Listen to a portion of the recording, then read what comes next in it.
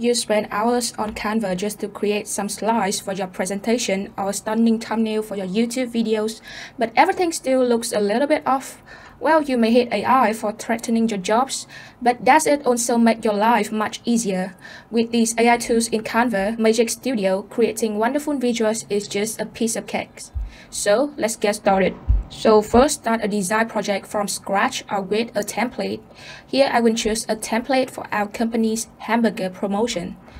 Then scroll down until you see the Magic Media icon right here.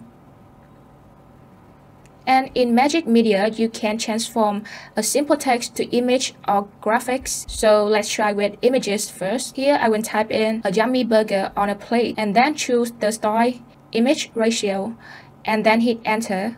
And Magic Media will create some images based on your idea. Okay, so here we are. But I must say the quality of the image is not as good as I expected. So click regenerate for another image. And you can repeat the process until you got what you want. Okay, now move on with graphics. Also type in your idea, choose the style and wait for the result.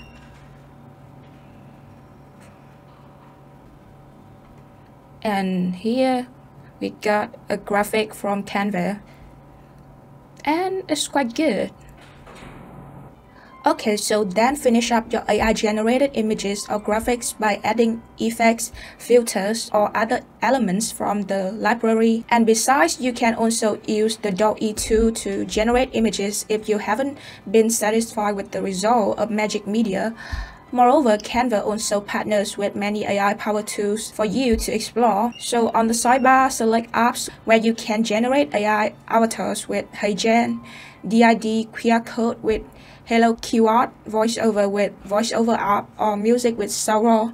So many things that you can generate in just a few clicks using AI apps without leaving Canva. It's your turn to create some amazing visuals with Magic Studio on Canva. If you found this tutorial helpful, don't forget to give us a thumbs up, subscribe to our channel for more useful AI tips.